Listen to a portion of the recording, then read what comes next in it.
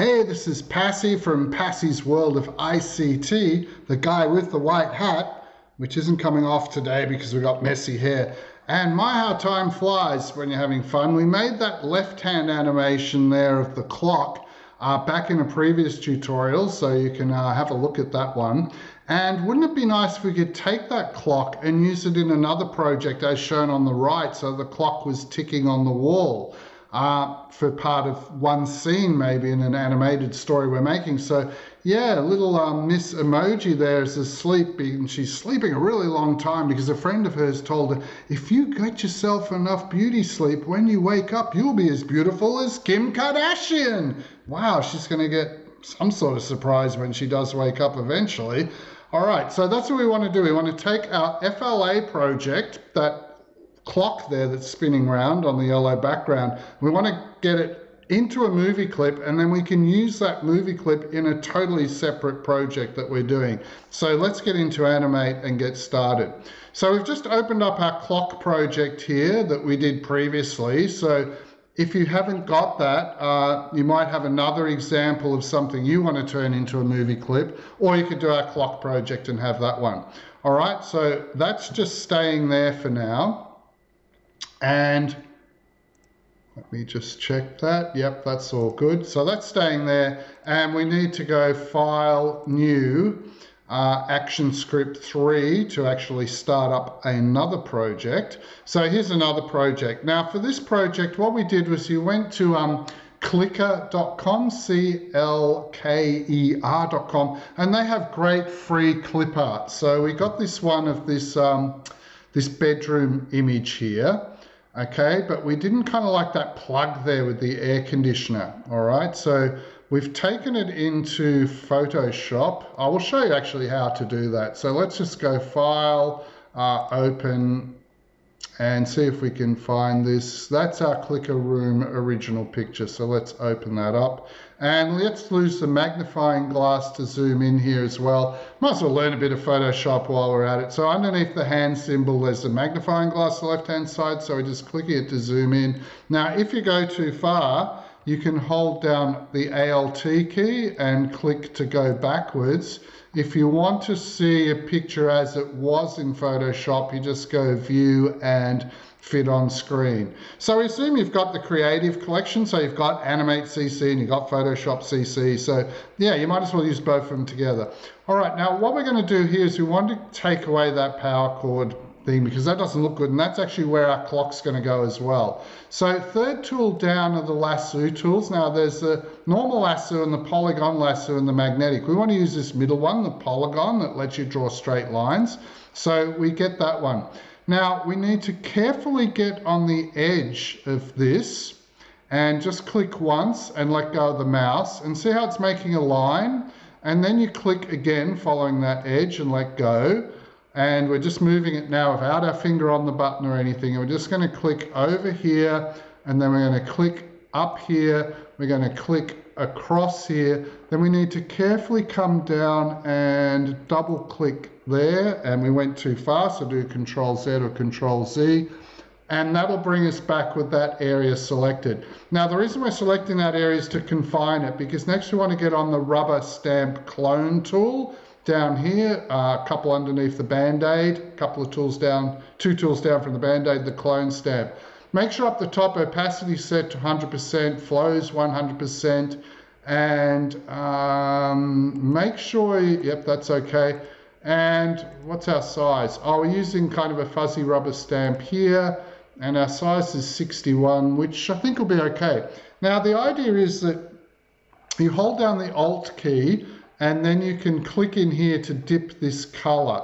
And then you just click all over this area. Now, because we've lassoed it and confined it, when we get near the edge here, it's not going to smudge into the air conditioner, okay? Because what we've done is we've used the lasso tool, so even if we go up here, it won't click outside that box we've drawn, except I've just cloned the light accidentally into there and the picture. So let's just go that. But see, while we're doing this, it won't mess up that light there. It'll confine everything to inside this, what shape is that? It's a 4-sided shape, which in maths I think is called a quadrilateral. Anyway, that's all done. So when it's done, we press Control D, Control and D to deselect. And then we need to go up the top here to View, onto View, and we'll just go Fit on Screen.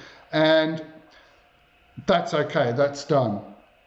Now we also off the internet got this smiley face that was asleep, and we cut that out with the snipping tool, I think, and let's see, let's go new here. So this sort of thing to get these. Now, because this is for educational purposes and there's no money being made off this, there's no sort of copyright issues or anything like that. But if this was an animation you were going to sell or using some product you were selling, you couldn't do all this like we're doing here. I think you'd have to get proper images and make sure they're paid for and royalty free if they need to be.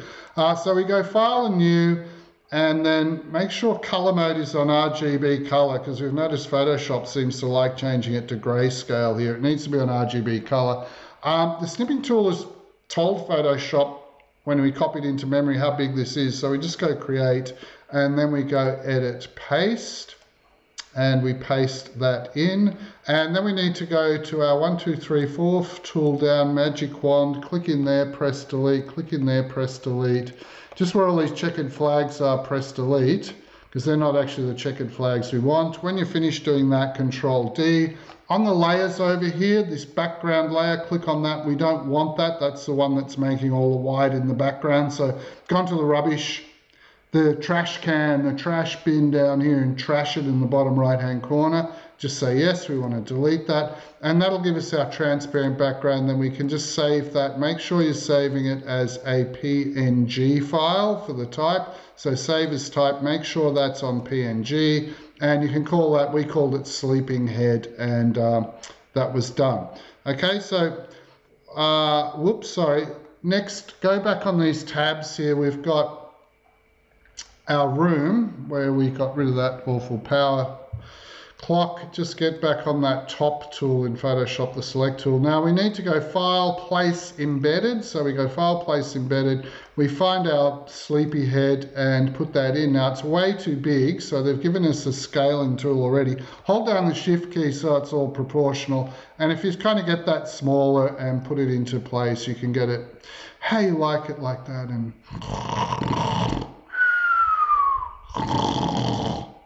all right, enough of that rubbish. And then that's there, place that, and then you can save that, and that's going to be your image. So in this new project we made in Animate, this first layer here, double click in it, that's going to be our background. So we're just calling that the background here, or we could call that the background room if you like. And we just go File, Import, and Import to Stage. Find that room with the emoji sleeping that you've saved, and it's way too big. You can see these lines here are telling us how big the animate area is. So if we go on the third tool down, the scale tool, we can go up the top left hand corner and start pulling that in with our finger held on the Shift key. Now as we're pulling in, it's pulling in from the middle, which is kind of painful. A little trick is take this up and put it in the top left hand corner like that. Then see this white dot that's in the middle? Move, that's kind of like the center of reference. Move that up to the corner here. Then you can just pull from this corner, and it's not going to jump around and keep trying to center and stuff like that. So we can get that all nicely framed, and that's ready to go as our background. Now, going back to the clock, we need to somehow get this clock over into here on the wall, onto the wall, and we need it ticking. So let's just make a new layer down the bottom left hand corner of this project, and we'll call that one clock. Now you might be thinking, oh well, maybe we could take all of the layers from the other project here, and we could hold down Shift, I think, and highlight all of them, and can't we just copy those over into this project? So we're getting between the projects by using these two tabs up the left hand corner, if you didn't realize that already. No, we can't actually do it that way, but what we need to do is make this into a movie clip that's inside the library. If we click on the library tab here, we've got our big hand, our clock clear, and our small hand, the components of this animation. But What we need to do is make a movie clip version of this. This is the FLA file. We need to make a movie clip. So you just go insert and you go new symbol, up the top, insert new symbol, and we want this symbol to be a movie clip, and this is going to be our clock. And usually in Animate, and the old Flash as it used to be called, we just put clock MC, so we know this is the movie clip version of the clock. Okay, now that's going to actually take us down inside the movie clip, and there's nothing there at the moment. So you can see up the top left hand corner it's got clock MC. We're down inside that movie clip symbol we're trying to make, and scene one's back up here. So just click back up into scene one, so we've got scene one here. What we can actually do though is we can copy the layers from this scene into the movie clip. All right, so what we do is we just hold down shift where the layers are here and click on all three of them, so we've got all of the layers. Okay, and then we right click and we go to copy layers. So it's right click, copy layers. So we held down shift to select them all and copy layers. All right, now over in your library, make sure you're on the library tab and not the properties. See where there's this clock MC, that's the empty movie clip that we've made. So if you go to the movie clip symbol here on the left hand side and double click, that'll take you down inside the movie clip. And what we do is we right click where layer one is there and we say paste layers. And that will paste our whole clock with the big hand, everything down inside this movie clip. Now, you're thinking, oh, well, hang on, it's not lining up properly. Well, there's some sliders here. If you move the sliders across and up, we can get that kind of centered, and that's in the movie clip, and that's going to run inside the movie clip as a clock if we drag the red slider, all right? So to save that movie clip, now that it's all in there, you just click in scene one, and that takes you back up into the movie. So now, as well as the clock, we've also got the clock MC in the library, and you can drag that out and put it on the screen. Do you wish to, oh, actually, no, we better not do that in this project, sorry. Or maybe we need to go actually a new layer. So let's just make a new layer and call that clock MC.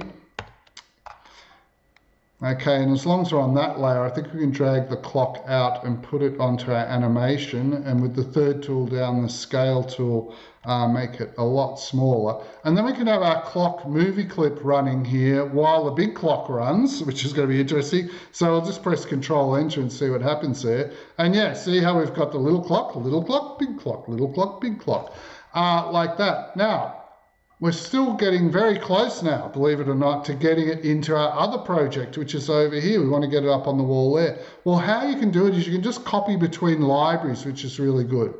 Now you're thinking, oh, this is really a lot of work, and why do we have to do it like this? Yeah, it is kind of crazy. You'd think once we'd made this clock thing, we could go File, Export, and somehow we could export, and we could export and make a movie clip, like export this FLA project just into a movie clip that could be saved, and somehow you could import that movie clip into the other project with file import.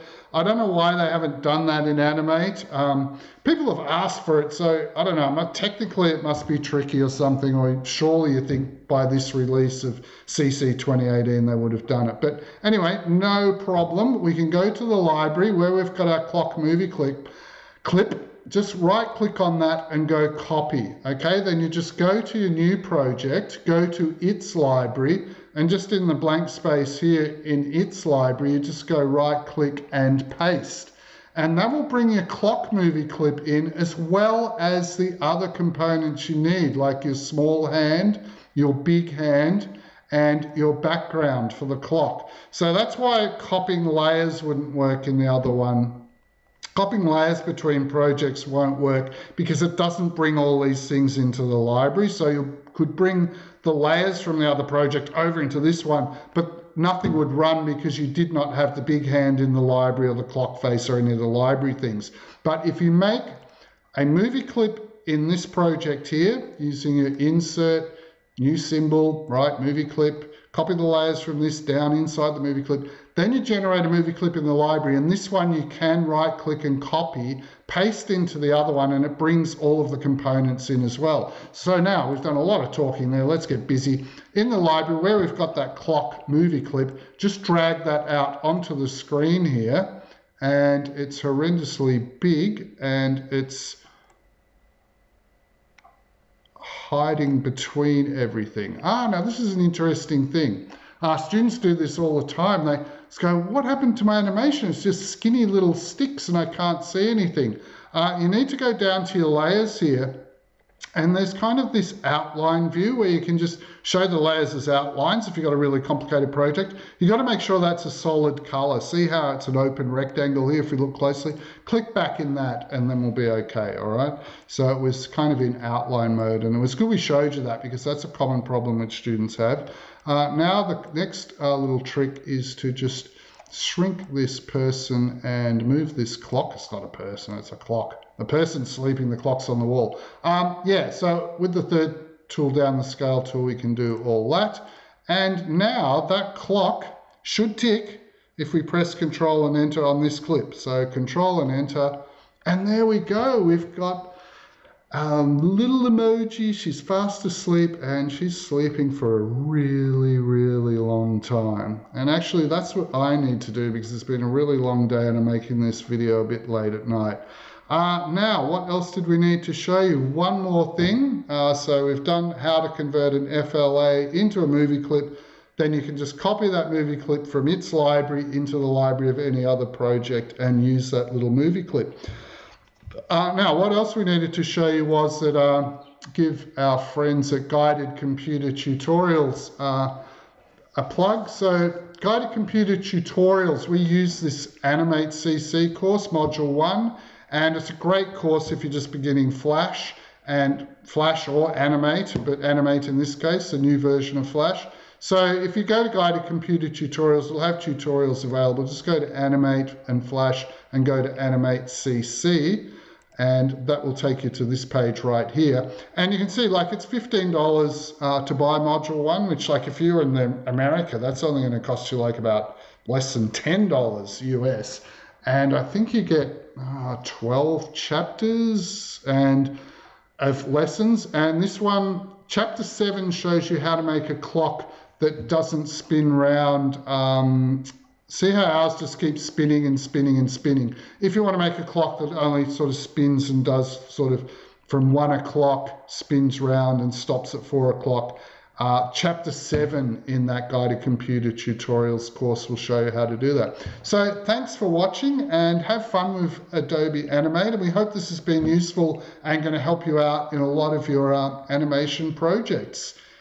Okay, so we'll see you next time. Subscribe to our channel. We put out a video every weekend. We're putting out a video on Animate or other sorts of things that we do. Okay, so subscribe and then you won't miss any of the updates. All right, great. Thank you.